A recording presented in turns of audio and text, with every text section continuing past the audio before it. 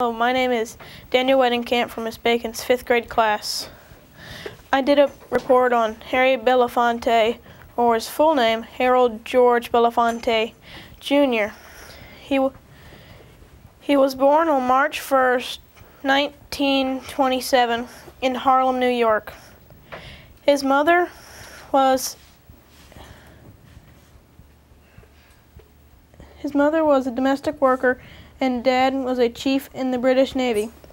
Most people think of him as a Jamaican-American musician. His music is very popular and some people call him the King of Calypso.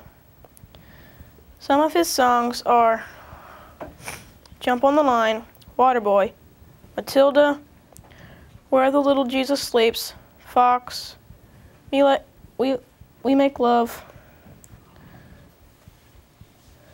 and False Love.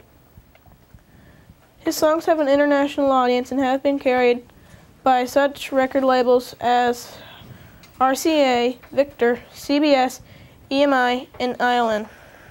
He is still very fond of music, but he's promote to humanitarian causes and civil rights around the world.